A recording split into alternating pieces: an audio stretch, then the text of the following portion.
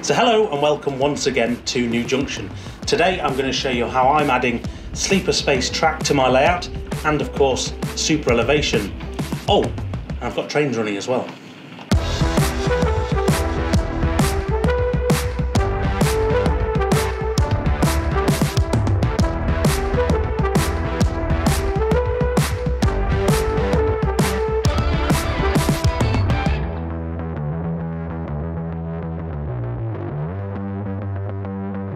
So, welcome back to New Junction. Now, believe it or not, this is the second time I've filmed this video because I filmed the first half of laying the track on the layout and then realised I didn't have any sound. So hopefully, touch wood, we've got sound this time around. So, I'm going to show you today my method of sleeper spacing the track. Now, I will warn you, a lot of people will say this is a complete waste of time, and you are exactly right. It is a complete waste of time. However, I really wanted to try it. After seeing it on Everard Junction, good old Richard, who forced me to do it, twisted my arm, I just wanted to have a go. And of course, because I've used the bullhead track on the heritage line, it's much closer. It's a much closer representation to that track. So with a few tools in the name of Railway Laser Line's sleeper spacing tool, and of course West Hill Wagon Works super elevation kits, I'm going to show you now how I lay track on the main line with no track pins using glue, and hopefully it's a different method, something a bit interesting. But I think we should get on. First things first, I'm going to get a piece of track out and start sleeper spacing. So here we see two lengths of the Co 75 track. This is, the front one is how it comes out of the box, and the rear one is once I've had my way with it and spaced the sleepers. Now, you can see there is a quite obvious visual difference between the first one and the second. However, to most people, it might not be enough to be worth this effort. However, I wanted to do it, and well, I'm quite enjoying the process so far. So I'm going to show you now how I make this piece of track look like this piece of track, ready to go down on the layout. So first things first, I want to carefully take this spaced piece and put it out of the way, and take the unspaced and turn it right over. Because the first job is, using a scalpel, is to cut all the webbing. And what I do is I tend to go down one side, flip it over and go back up the other. Right, so that's the first job.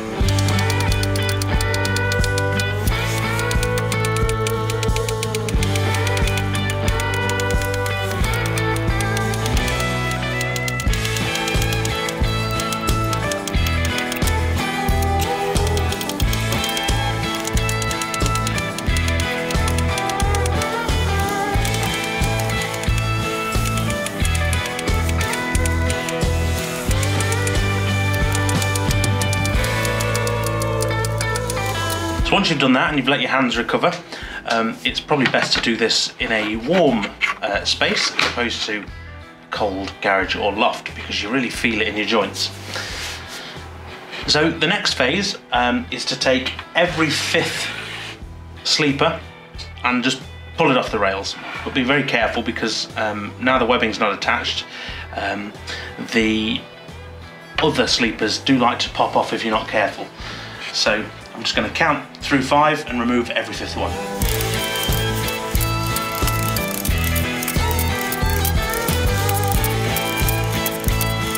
And there we go. As you can see, we've been left with a very patchy piece of track. But it just gives you the freedom, once using the sleeper spacing tool, to be able to play with the sleepers and move them around a bit easier. Right, so keeping on top of my workspace, I'm just going to put these sleepers in a handy wagon, save them for later. So here is my very strange looking piece of track. Now, you could do this next step in situ when you lay it on the layout. However, I like to do it now, just so it makes the laying of it on the layout a bit less stressful, because you're normally trying to glue it at that point.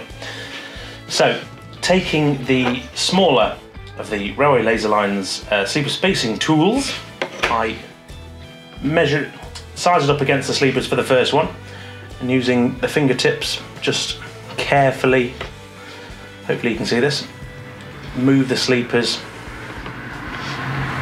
into the rough location. Now the first one's always a bit fiddly, however it's all really easy. So I'm just going to line that up.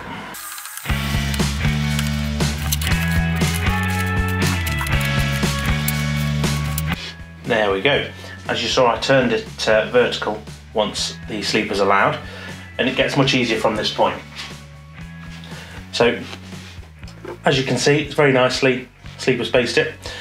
All you have to be careful of again is if you nudge it or a bit too heavy-handed with a piece of track, they will move now because there's nothing really holding them in situ. However, it doesn't really matter as long as they're roughly spaced. So what I do is, obviously we've got the first load of sleepers done there. I put the first point in the last space, put a bit of pressure down, and then using the other two fingers, just pull the sleepers along so they fit in the gaps, and it just nicely drops down, and it's actually quite a relaxing process. So I'm now going to continue and sleeper space this piece of track,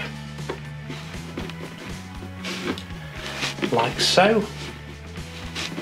And you can see the advantage now of removing the fifth sleeper, because it just gives you the space to pull the sleepers about.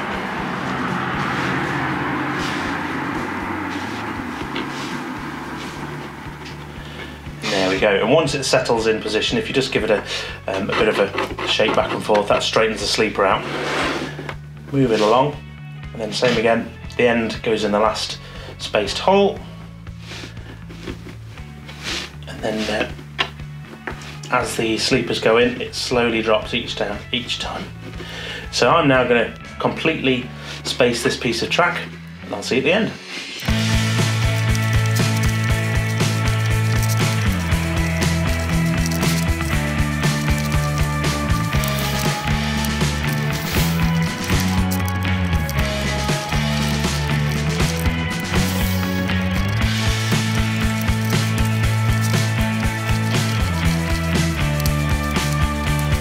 And there we go, just like that. So what you will notice is, because we've removed the sleepers earlier, there is a tiny gap at the end here.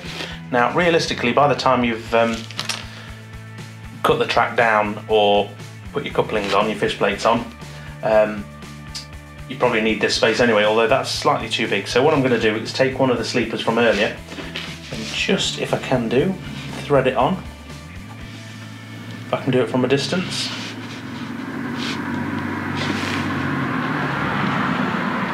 Go. You see, it just closes the gap ever so slightly and makes that piece of track a bit more complete. Right, and there we go. That gets added to the pile of spaced track. Now, I will add, don't forget, this track, got to be very careful with it, because if you knock it about, you'll have to respace the sleepers again. Right, so now we've got a small pile of spaced track. I think it's time to move on, and I'll show you how I lay that track now. And of course, I'm not using track plins in the traditional manner.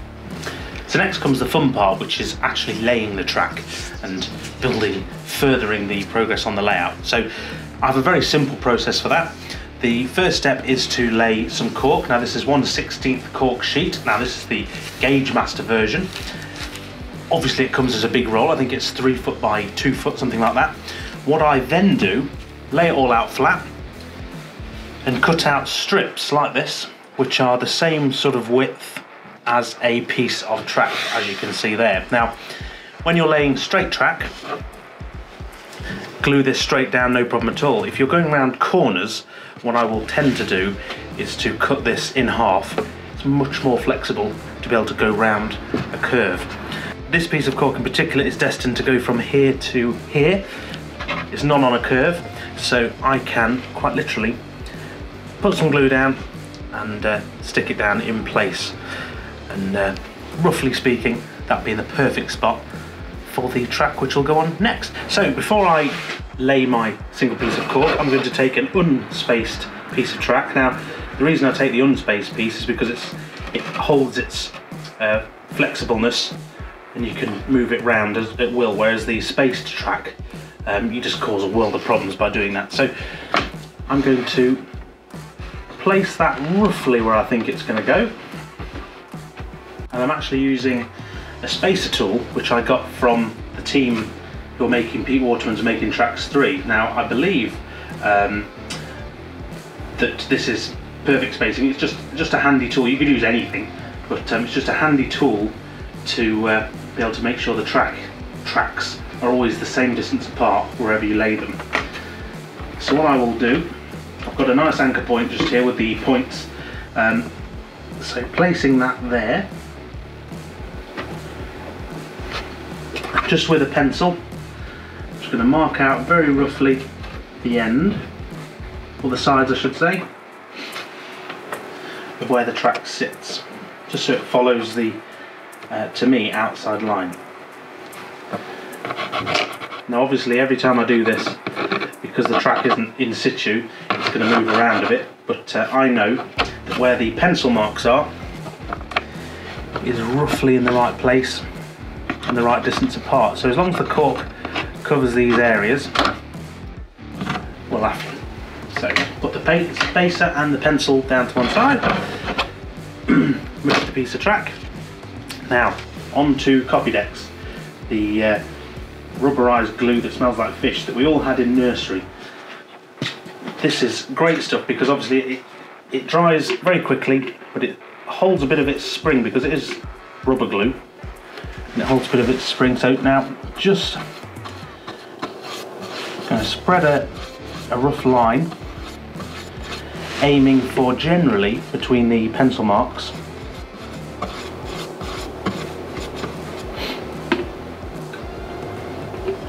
I'm not worried at this stage by the baseboard joins. Obviously this is a modular layout, so just here for example there is a baseboard join. I'm not too worried about putting copy decks in that gap, mainly because you can cut through it. It's quite pliable even when fully stuck. I'm going to go all the way. And although it's glue, you do have some working time with it. You've got sort of 5 minutes or so, I find, which is plenty of time to fettle around. Now before I stick that piece of cork down, there's just a bit here that I'm just going to continue it.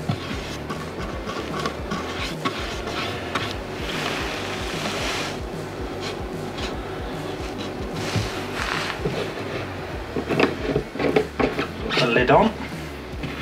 Right, now taking the piece of cork, again it's slightly wider than the track, so it doesn't really matter about being dead on at this stage. And as you go round, as you stick it down, you can manipulate it ever so slightly to turn where you need it to turn.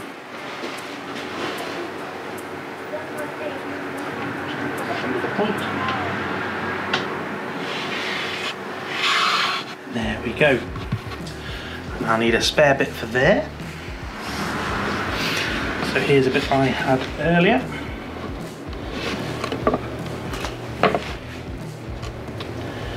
And again, any gaps and things will be filled up when you ballast it. But adding the cork just adds a nice level of height, very subtle. And of course you can go thicker cork if you want a bigger ballast shoulder. Just going to get rid of those excess bits.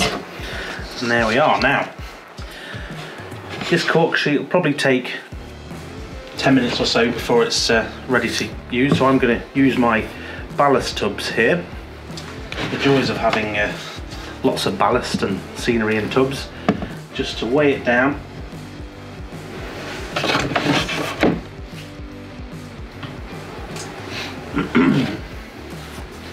All the way to the end. Now one top tip with the baseboard join, which is just here, I'm actually going to take my scalpel and put it in the join of the plywood and just cut a very straight line through the cork, because when it comes to splitting the boards, the glue will come apart quite nicely, especially the copy decks. However, the cork sheet will rip apart, so just by adding that cut there just makes it nice and neat. And again, put the ballast tub down so that those ends in particular are stuck down nice and firmly. Right, so while the cork is drying a bit further around the corner, I'm going to lay this piece of track. Now, as you can see, this is an unspaced piece of track, and I'm just using it just to get my bearings of where the spaced track will go. You can see it's quite a nice curve. So as we can see from the one behind, this is spaced, and there's also white pieces of plastic underneath the sleepers. Now they are what's called the super elevation kits. Now I'm using the pack from Westhill Wagon Works. Now I've used a few of these so far, and basically what you get in the pack is a series of very small wedges. And basically they go from what's called S0 all the way up to S3, and basically that's the thickness of the wedge, and you build them up depending on how banked you want the corner. So these have proved very useful indeed. You do go through them, so you do go through quite a few of these packs. I think I'm on my 4th or 5th one so far, and I'll probably use the bulk of this pack on this corner now. However, well worth it.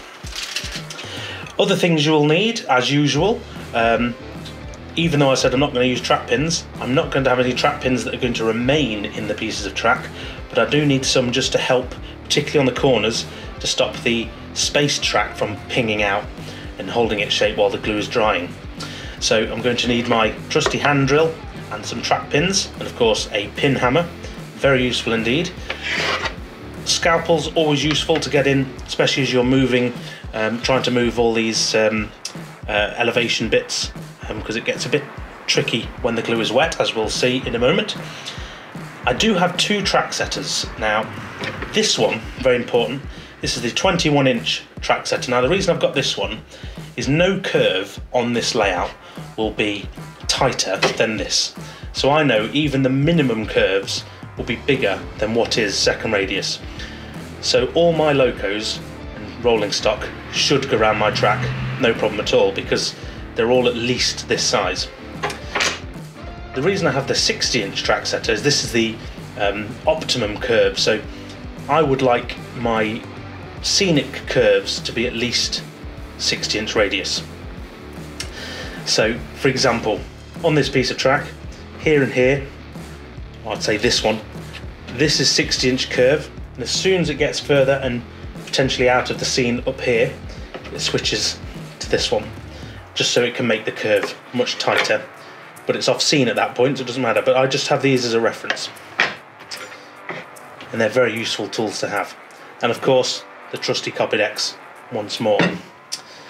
So, now I've got my bearings with this piece of track.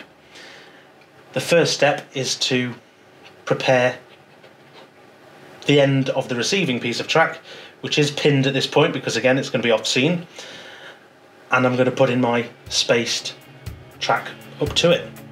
So let's go.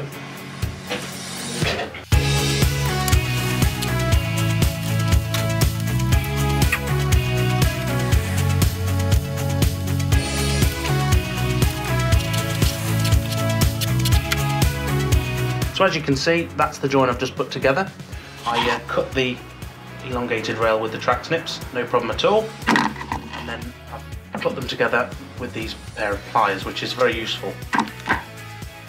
Now, you have to remember with the spaced track on the right hand side here, because you've cut the webbing, the track doesn't like to bend anymore, and the sleepers, as they move, they won't pull each other round. So the webbing actually has quite a useful purpose. So you have to remember, you do have to move the sleepers ever so slightly, even though you've spent all that time spacing them. If you're following this process, you do have to do it, or be prepared to do it again. Now, starting from here, which is an unspaced piece of track, I'm going to place the sleeper tool and basically work my way around. It's much easier this time because we've gone to the effort of already spacing them. it's much easier to start from here and work round the corner. So I'm going to do that now and just try and roughly get the sleepers in the right spot. Now, because we're going around a curve, this is probably going to affect the sleepers more than if it was just a straight piece of track. So it does look like I'm doing a lot more spacing than I would have done. However, it's worth taking your time to get it right. Like I said, taking the first sleeper, just helping the sleepers into position. And what I'll do as well is, as I get to the various corners, see how the track wants to spring back, I will likely put a track pin on the side of the track, not actually through a sleeper or anything, just to stop it from pulling inwards. But you'll see that as we go. So let's get this piece of track spaced and ready for glue.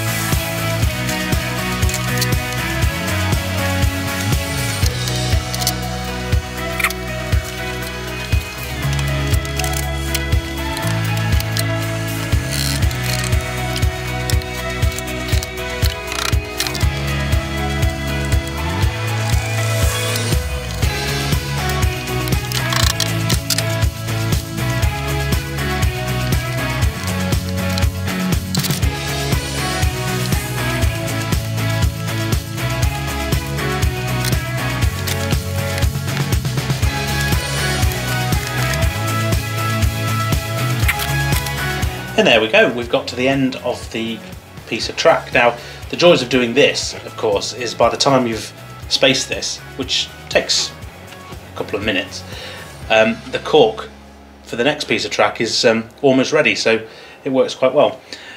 All you have to be wary of at this stage is, as you're manhandling the piece of track around, is you want to just visually have a look at the sleepers and make sure none of them have been nudged out the way.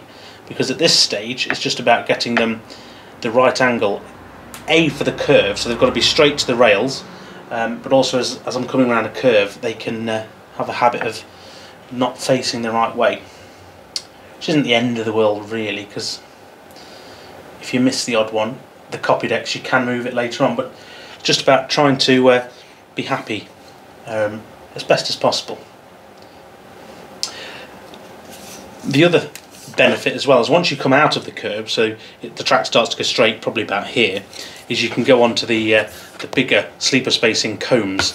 So I've used the medium one, and it just happens a lot faster when using a bigger comb. And of course the next piece of track, because I've got enough straight, I'll be able to use the really big one, and it'll go down much faster, which is great.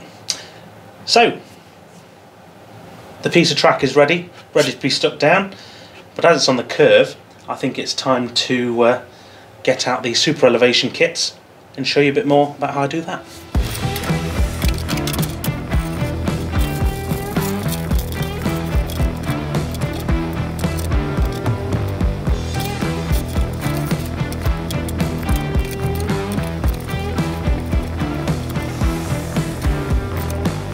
So here is the super elevation pack, all out of its pack, and as you can see you've got 4 sizes of wedge, which I've put just here for you to see. So you've got what's called S0, S1, S2 and S3. As you'd imagine, starts off with next to nothing and then goes all the way up the scale to probably almost 2 mil in terms of height. I probably got that completely wrong. Now the next phase is to basically line these up on the curve depending on how much you want it to be banked. So for example, back here, as you can see at the top of your screens, I've gone from sort of the S0 then up to S1 and then S2 around the tightest part of the curve, and then basically just repeat the process, so back to S1 and then to S0.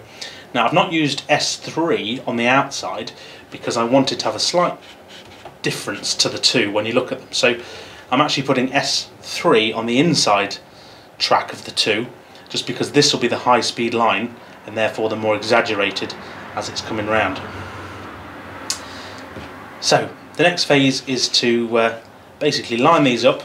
They line up with, handily, 2 sleepers, and I'm just going to line them up on the outside of the track for now, and prepare for the fun bit, which is gluing it all down.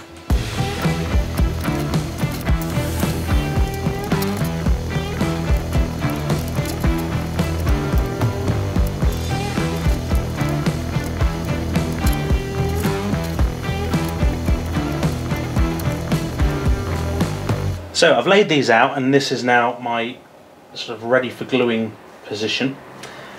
Starting from the right hand side here, as you imagine the train's going that way. You start off very slowly with the S0s, then you go to the S1s, then S2s, S3s, then back to S2s. Now I've only gone as far, if I turn the camera, I've only gone as far as the baseboard join for now, because this piece of track will have work later on. So I've actually only gone thus far, and I'm gluing from here, coming back round. So the next phase is to, let's reach and grab it, grab the copy decks, and what I'm going to do is raise the end of the piece of track that's down, just with something taller, as you can see. Then I'm going to put lots of glue on the cork sheet, drop the track back down, therefore the underside of the sleepers will be coated in glue, and then while that's drying, to be fair, but very quickly, I'm then going to glue, put a brush over the top of these and slot them in basically, and all being well in position, that should lead to a nice curve.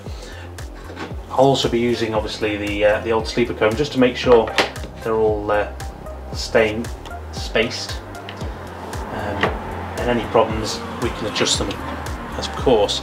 Now once the wedges are underneath the track, they can be fun to pick out with your fingers, so I use a scalpel just to sort of nudge them about a bit if they've moved. So I'm going to try and do this bit on film, however I will probably not be talking for this bit, but at least I've told you what I'm going to do. So wish me luck.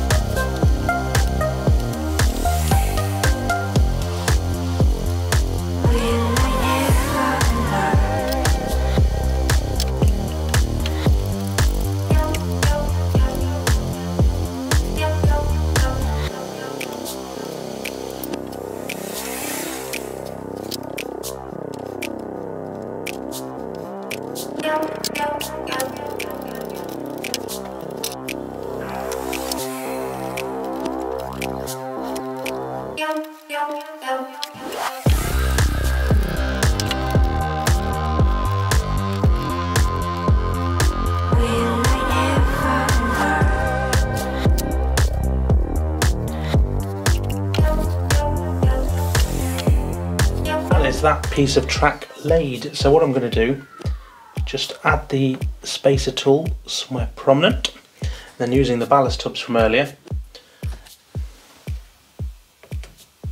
where the cork's now dry, I'm just going to place them on the rails, but along with that I'm going to put some of the ballast tubs up against the sleepers just to stop them sliding down their own elevation pieces. And there we go. And then of course, like the copy decks, I'm going to leave that to dry. Now the joys of this being done is I can now move on to the next piece of track, which is a straight piece of track, so it's much easier. So coming to the other side, as we can see, this track is now glued and ready to go. We've got the super elevation in, and now it's just a case of ballasting it and making it look neat. and of course lots of testing with lots of different rolling stock. Now I've got the Class 57 because it's a Coco Loco, and of course that'll be quite rigid, and if there's any angles that are too much for it, it will soon let me know. And of course the Mark IVs, because they are the biggest in terms of carriage stock.